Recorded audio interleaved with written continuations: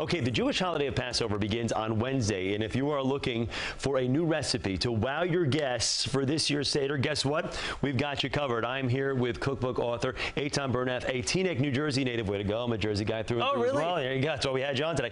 And the principal culinary contributor on the Drew Barrymore Show. So it's great to have you back here. Yes. Thanks for being with us. So let's talk about this because it looks great. And I'm just walking up on the set right now. What have you have prepared for us? So we're going to make a citrus pavlova. Now, the great thing about pavlovas is they're naturally kosher for Passover. So, we don't have to worry about any of those like weird fake flowers or anything. This is great year round and on Passover. Fantastic.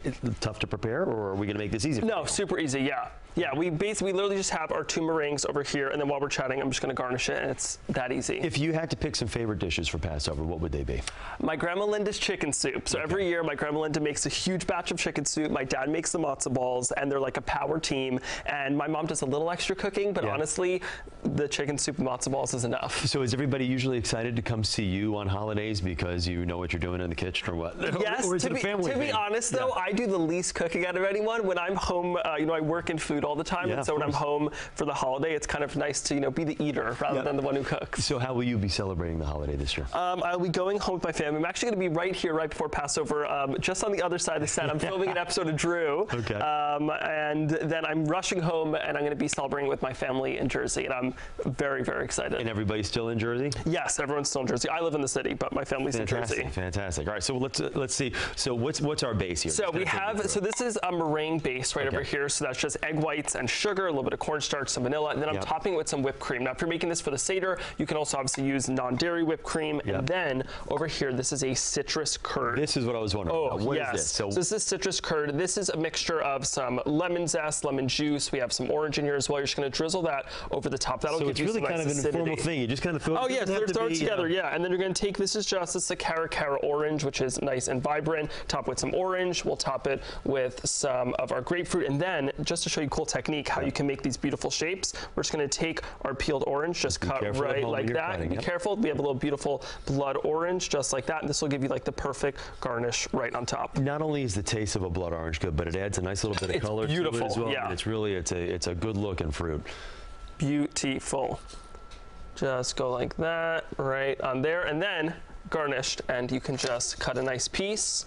Is this one of your stock favorites though? Yes. I mean, is this kind of one that we can count on every year in your household? It's a little messy, but like messy's good. Messy's good, right? Whatever. This is why I have aprons. Right? Yeah, exactly. not a problem. Can I give this a shot? You mind? Let's give it a try. All right, here we go. Focus, folks. That was a human bite too. That was really good. Right? That is really good. Now, this can be an appetizer, a main order, or anything, right? Breakfast, a little 9 a.m. breakfast. This is really fantastic. So how long to prepare for something? Like to get the meringue and all that done, what are we looking from start So it cooks for about 2 hours, very low and slow. But you could just start this in the morning, let it cook, and then usually just assemble it once it hits mealtime. I'll tell you, this is fantastic as well. Thank you. And take me through that again. What is the ingredients that are in this? The curd, it's zest, it's cornstarch, it's lemon juice, it's butter. You can also use margarine, and it just kind of comes together into this great curd. That's fantastic. Now, will you be doing the cooking this holiday season, or do you basically delegate to some other people? Yeah, my mom and dad will be doing most of it, but I have some things I plan to help out with. But I'm busy with work before the holiday, and on the holiday, I'll do some help. I see you've got a cookbook there as well. Yes, my cookbook, Eitan Eats the World, came out last May. It's almost the year anniversary, and it's full of recipes, comfort foods from around the world. It's available everywhere books are sold. Fantastic. This is really, really great. We really appreciate you coming. I can't believe how good this tastes. I really didn't know. I'm not a huge sweets fan anymore.